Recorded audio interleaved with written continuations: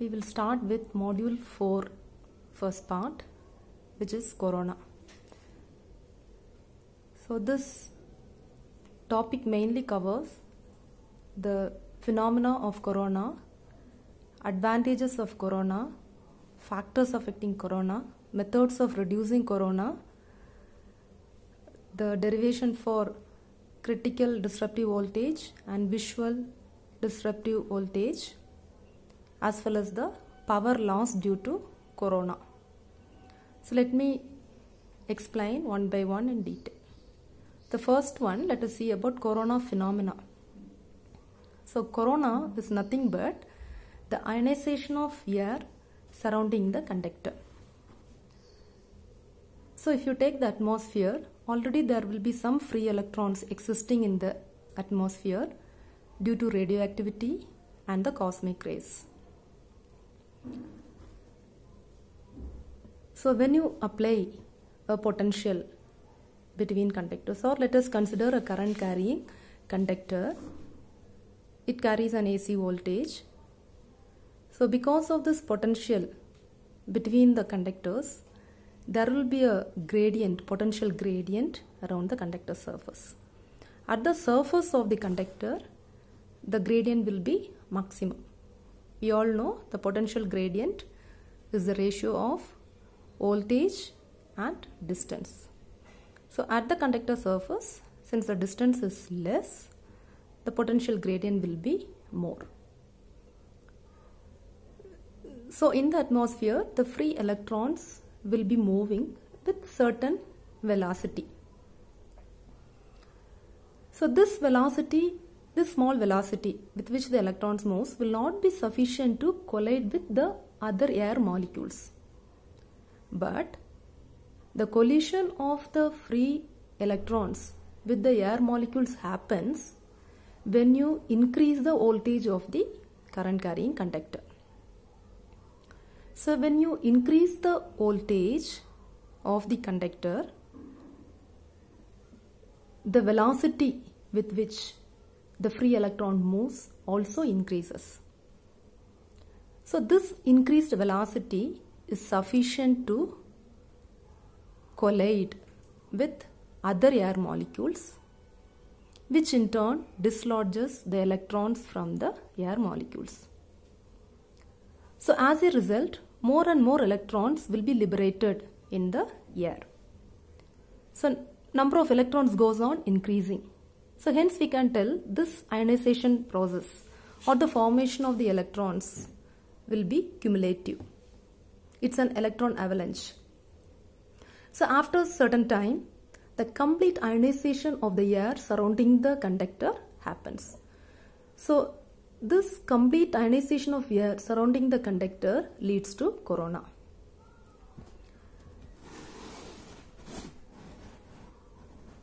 So for low voltage, the ionization effect will also be less. But if the applied voltage exceeds a voltage called as the critical disruptive voltage, we can see a faint violet glow surrounding the conductor. So this violet glow is accompanied by a hissing sound, ozone production, power loss and radio interference.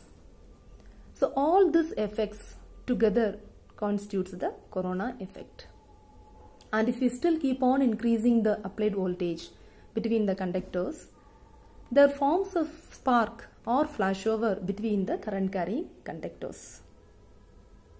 So already I told, for normal low voltage, there will not be any ionization. When the applied voltage exceeds the critical disruptive voltage, the corona occurs. And the potential gradient at which corona occurs is 30 kilovolt per centimeter. So voltage is in kilovolt, potential gradient is kilovolt per centimeter. So when the potential gradient is almost 30 kilovolt per centimeter, the velocity occurred by the electrons will be sufficient to dislodge more and more electrons. leading to electron avalanche, in turn causes the corona. So if you take the severity of this corona, for polished and smooth conductors, it is less, and we can see a uniform glow throughout the length of the conductor. But if the surface is not smooth, then we can see spotty glows. And again, the appearance of the corona varies for a DC transmission line as well as an AC transmission line. So if you take a DC transmission line,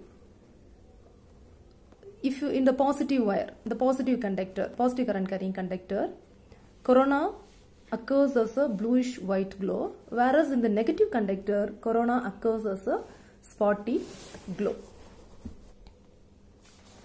So I told one term, which is the critical disruptive voltage. So it's the voltage at which corona occurs.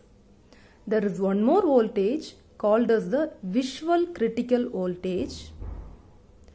That is the voltage at which we can see the corona on the transmission line with our normal eyes.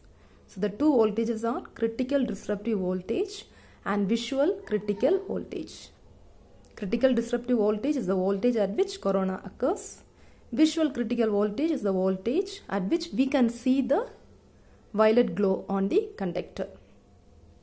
So the derivation for critical disruptive voltage and visual critical voltage will be done later. So what is corona and how it is formed? So the ionization of air surrounding the conductor is called corona. And what are the effects of corona? Faint violet glow, hissing noise, ozone production, power loss, radio interference.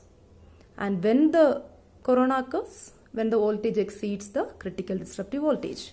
For air, it is 30 kilovolt per centimeter. So now let us discuss the factors that affect the corona.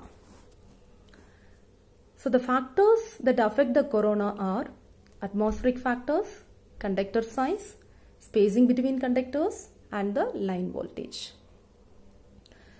So let us discuss how the atmospheric condition is going to affect the corona. So in the case of a stormy weather, there will be more ions compared to the standard weather. So more ions, in the sense more free electrons will be already existing. So the avalanche effect will happen at a lesser voltage. That means the corona will occur at a lesser voltage. The second factor is conductor size. So if you take a rough and irregular surface, the chances of corona occurrence is more. The reason is potential gradient is nothing but voltage divided by distance.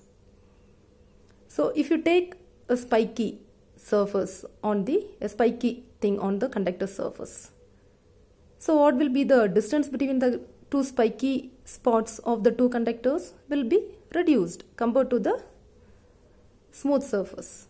Okay, so when the potential gradient is more, corona will be more. So because of the presence of spikes or irregular projected surfaces, the distance reduces, potential gradient, which is inversely proportional to the distance, will increase.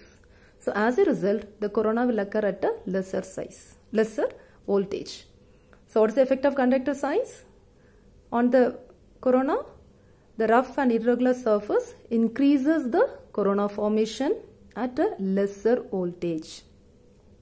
So that's the reason why the stranded conductor will have more possibility for corona occurrence. The third factor is spacing between the conductors. So already we have a clear definition that potential gradient increases, corona occurrence will be more. Chance of corona occurrence will be more. So more spacing between the conductors will reduce the potential gradient, which in turn reduces the corona occurrence. So increase the spacing between the conductors to reduce the effect of corona. And the last factor is the line voltage. So as I told, potential gradient is equal to voltage by distance. Voltage is directly proportional to potential gradient. Potential gradient is directly proportional to voltage. So if for transmission lines with higher line voltage, the corona occurrence will be more. So these are the 4 factors which affect the corona: atmospheric factors, conductor size, spacing between conductors, and line voltage. Now if you see the methods of reducing corona, we have 2 methods. One is by increasing the conductor size. Second one is by increasing the conductor spacing. As already I have told in the classes many number of times, the transmission lines mostly are ACSR conductors. So ACSR conductors, you know, aluminum core, steel reinforced. Okay, so the conductor size will increase with a lesser weight. So since the usage of ACSR conductors reduces the corona formation, we prefer ACSR conductors for the transmission lines. That is one advantage. The second advantage for using ACSR is because of its reduced weight and the skin effect. The second method to reduce corona is by increasing the conductor spacing, because the potential gradient is inversely proportional to distance between the conductors. By increasing the distance between the conductors, potential gradient can be reduced, which in turn reduces the voltage at which corona occurs. So in this video, we have covered the theory of corona formation, the factors affecting corona, as well as the methods to reduce corona. So in the next video, I will explain you how to derive the expression for critical disruptive voltage and visual critical voltage.